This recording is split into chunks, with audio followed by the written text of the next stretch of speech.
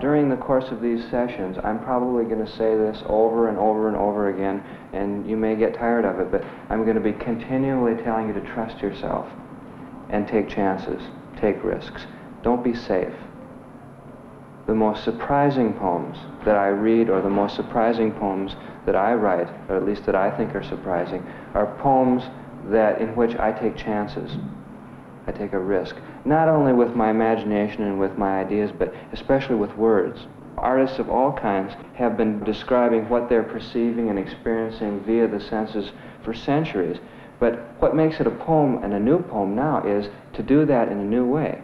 So if I write a poem about something one of you has experienced, and if I do it in a really surprising way, then you can enjoy the poem and you can say, well, that's happened to me. I've felt that before, too. And then we're communicating. Most of you know me, or some of you have worked with me before. If you don't remember my name is Michael Moose, and I'm a poet, or one of the things that I do is to write poems and make poems. I'd like to work with you for about 3 or 4 days. Would you like to hear some poems by some very young people? There's a poem in here by a girl named Cindy. I think she's about your age. I remember working with her, and she didn't want to write a poem, or she felt like she couldn't write a poem. And I said, well, just write what you feel. Write down your feelings. And she said, well, I don't feel anything. And I said, well, then imagine something. Write down what you imagine. She said, well, I don't imagine anything. And I said, well, why don't you try to write a poem about being afraid to write a poem? And then she tried that, and this is what came out. Writing a poem is hard for me. I understand you're supposed to write down what you feel, but what I feel is I am not capable of it. But here in front of me is a poem, my first poem. Now I know I can do anything I want. What do you think of that one? It just kind of is, but it's not. It is, but it's not? What do you mean? Well, she said she couldn't write a poem, but she was writing a poem about this. She couldn't write a poem. Exactly. She's not only just talking about poems, but she's talking about a whole way of life. You know, she's saying that if she believes that she can do it, she can. When I go into a classroom, there are a whole number of objectives that I have, and one of them is to revolutionize students' concept of how words can be used, how language can be used. I oftentimes will not only bring in poems that I think will, stimulate an unusual or a surprising use of language, but certain exercises, especially association-type exercises, that will stimulate that. My idea is this, that we put the earth in the middle of our circle, that we imagine that the earth has the power to sing. And all you have to do is simply write down, listen to each word as I say it, and just write down the first 3 words you think of. And that we all make up our own versions, make up our own poems about what the earth sings about. Gravity. Stretch your imaginations, show me how powerful they are. Time, hands, wheel. Have that earth sing about what you want it to. Take the words that you have left over, rearrange them, combine them with any other words that you want to, and make a poem saying anything you want, however you want. The world is like a shadow of its creator. The mountains, the rivers, the forests and streams, its deserts, even its cities. They're all special in their own way. Picture the world in your way, and I'll picture it in mine. Somewhere in my hands, I feel a wind as pure as sunlight, falling from mountains as old as stars. In my mind there is a beautiful flower. The flower is a pretty shade of purple, but it is not only purple. It is a part of my heart. My heart cannot be copied. The flower cannot be copied. The flower will die. My heart will die. I reach to touch, but cannot grasp. I reach to grasp, but cannot hold. I reach to hold, but cannot help. They reach to help, but I cannot feel. I cannot feel, but I still live. Do I live or just exist? The earth, the spaceship in the sky, the earth sings songs no one can hear with their ears, but can hear with their hearts. The earth songs are songs of thanks to God for giving it the glory of taking care of God's creatures and people. The earth is happy being a spaceship in the sky. They usually give you a little paragraph, what kind of material they're interested in, who they're published, and things like that. And I use that a lot. And I just started off by, you know, putting a few poems in an envelope and sending it off. And I would continue to write, even if I couldn't publish. I'd continue to do it for myself and my friends and so on, just because I love to do it. Will you read this poem for me? Would I read Will you read it for me? out loud? Sure. Okay. House, be my best friend. Fill my inner needs. Comfort me in sadness. Comfort me in my pain. I feel so bright being with you, house. I see you falling gently over. I see your old trees crying in vain. But house, have strength. Carry on your wittiness. House, you shelter man. You seek your walls thoroughly and know yourself well. In all time, when you were born, could you be as free as you are now and still be my best friend? Come and be my best friend. Oh, that's beautiful. Will you read it for me? I wouldn't like to leave my house because I've lived there all my life.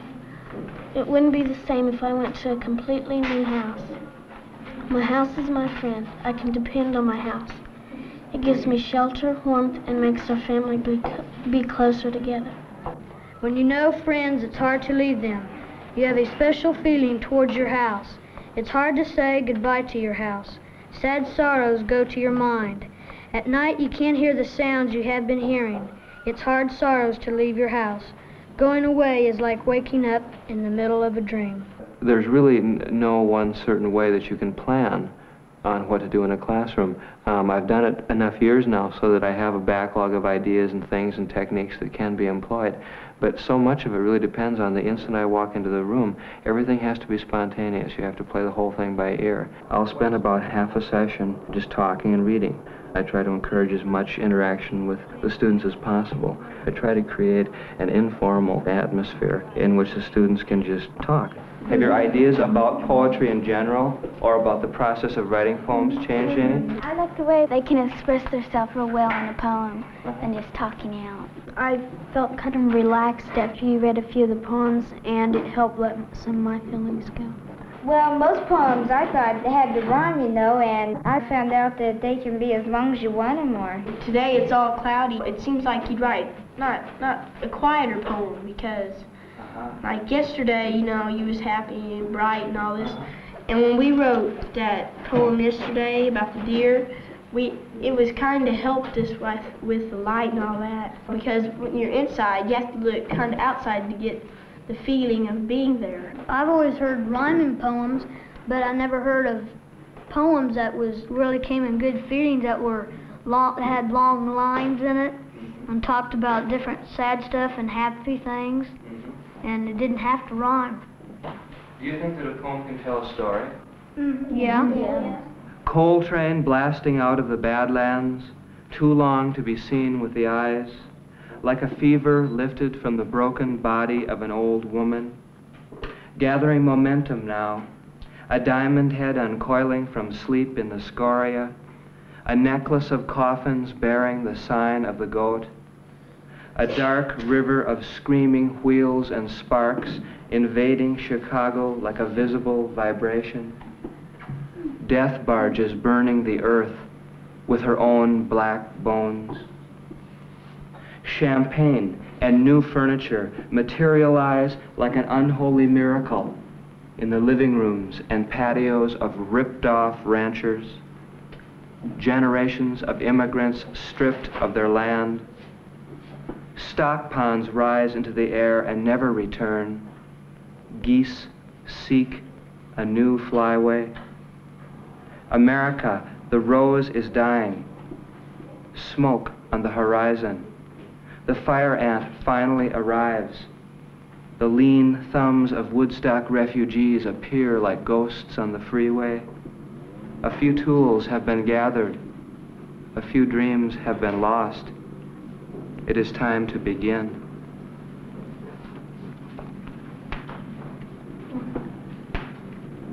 Yes? Sometimes it kind of makes you drowsy, you know, because when you kind of feel, well, sleepy because, you know, you're hearing that and you get pictures in your mind, and then, you know, you just feel sleepy. One of the things that I found happening when I wrote that poem was, and I didn't try to do it, I didn't set out with this idea, but the words just started doing this almost on their own. But the words sound a little bit, especially at the beginning of the poem, sound a little bit like the movement of the train, because the train starts off very slowly, and you know it's charging up and gathering energy and momentum, and by the time it's leaving town, it's just blasting out with all kinds of, you know, fury in its wheels. Poems can give you sort of like a picture better than a story, a creative writing story or something, because it leaves a little bit more detail. And like you're hearing a poem, you can picture it real good. Also in poems, you can kind of end them at the times you want to. But in stories, when you have to write stories, you have to have a finishing on them. But poems, they kind of leave you just there thinking about it. Do you ever get lost in there somewhere? Sometimes if you use big words. As often as I can, and I try to take students outside the public school environment. Even though it's important to work within the context of the school, the outside environments can have a tremendous effect on what students will write. A piece of sculpture like this could provide some ideas for making poems. Well, just seeing this, what would make you come to your mind of writing a poem? Just seeing this, what? The first thing this thing makes me think of is a huge eye. And I don't know why. I think probably because it's, you know, concave like that on both sides, but it's really huge. Like it could be a moon or a sun. I don't know why, but this makes me, when I came here, voices. Yeah, it drowns out the voices when you try to talk through. This made you think of voices? Let's write that down. Let me see your pencil a minute. Voices. Let me see your paper here.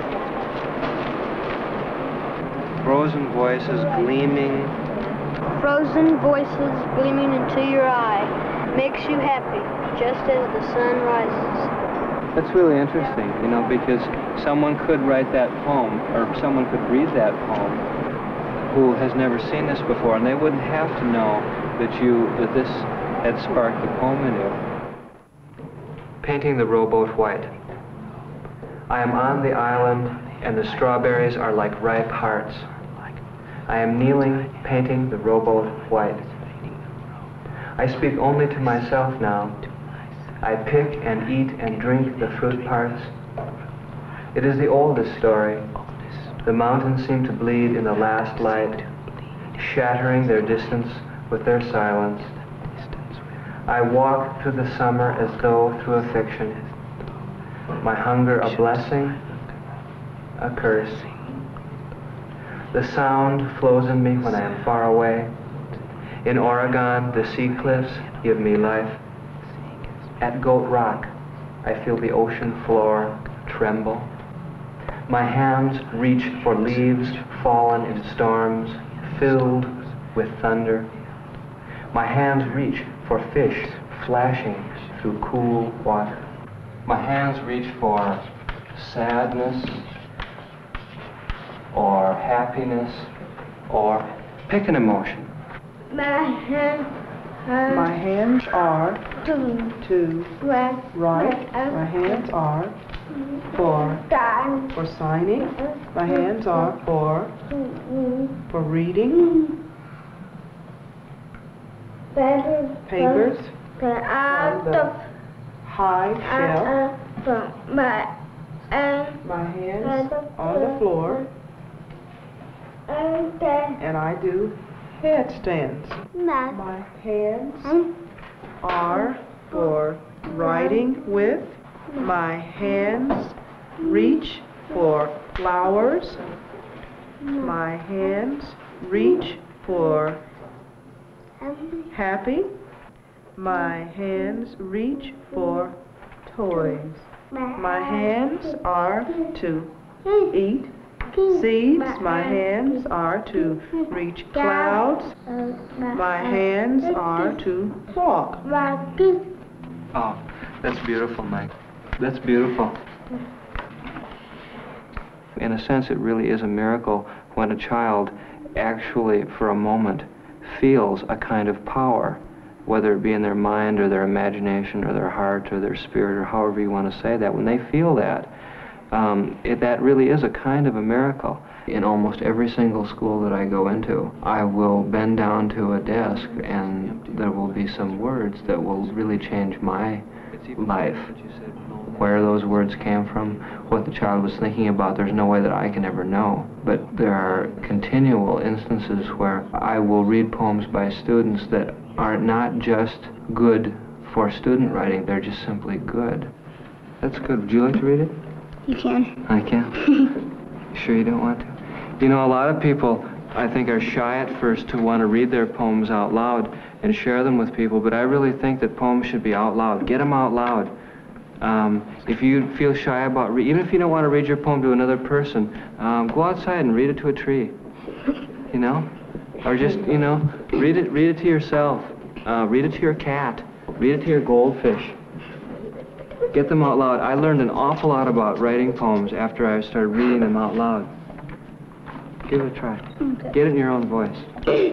Loneliness is the only one there. Loneliness is an empty room. Loneliness is by myself. Loneliness is in my room. Loneliness is. That's an incredible idea. Leading time. Well, I guess everybody does. Uh-huh. Yeah, that's what I thought. Usually people have the idea that, you know, time holds them and controls their lives. Did you guys hear that? I am a teacher in the classroom, but I'm also trying to convince the students that poetry is more than just fun. It can be fun, but it's work. But it's a very special kind of work. There should be a reverence for the power that words have. It is in everyone's head. What is my life to time? Or all my life is time. That's really good. I like that. What made you think of that one? Just write it down. You know what I really like about this one is that you go back and forth from describing other things, insects, and then to just your own ideas about it. Would you read it for me? Which one? Okay, give it a try. Loneliness. Loneliness is like an ant in a room full of ladybugs.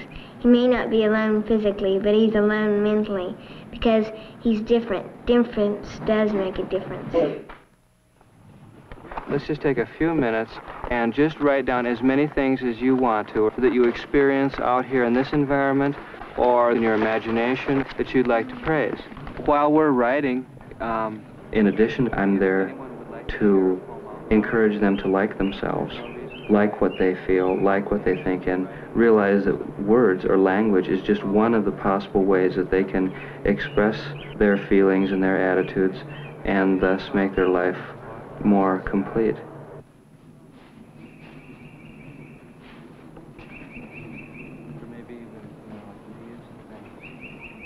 When I was about 4 or 5 years old, my father took me fishing, and I was standing up on the bank of the river and just watching him. He put his fishing rod down on the bank of the river, carried me out into the middle of the river, and set me down on top of this huge black rock. For some reason or another, that memory stuck out in my mind. I think when I was maybe 21 or 22 years old, I was still living with my parents and going to school. And one Sunday morning, I woke up, and my father had left a note for me. And basically what that note was saying was that he was going fishing. He had gotten up at dawn. He went to this same river that he had taken me to years ago. And he just said in the note that he was going to the river, and between the lines, hidden behind those words, he was more or less saying to me, I'd like to take you along, but I just need to be alone. I just need to be with myself for a while. The note was written so well, and in such a surprising way that I saved it.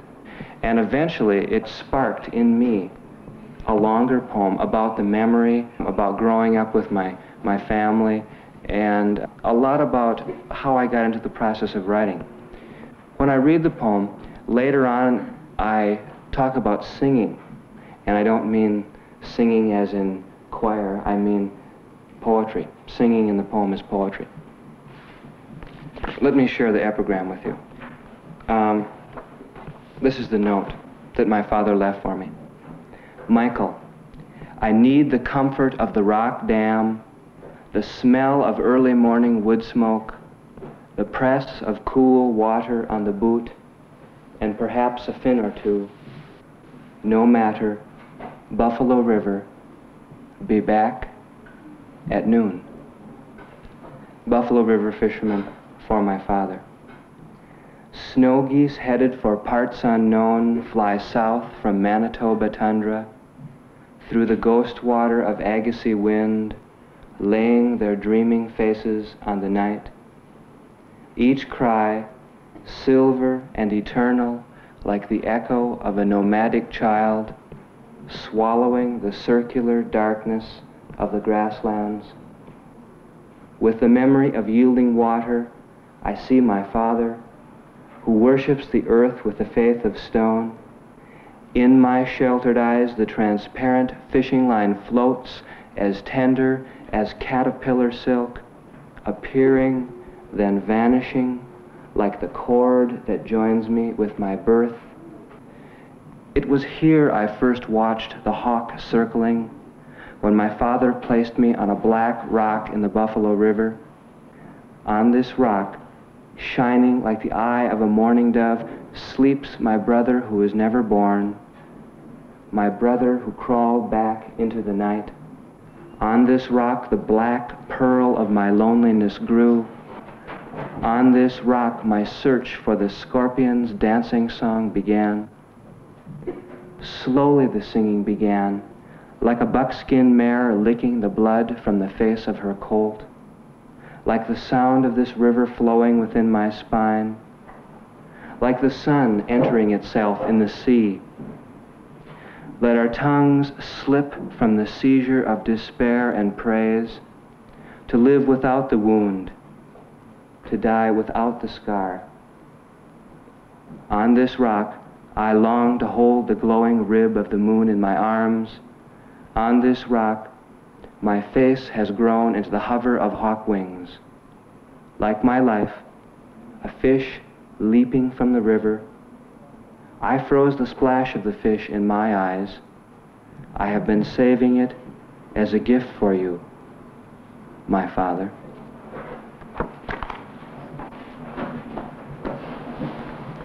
What do you think?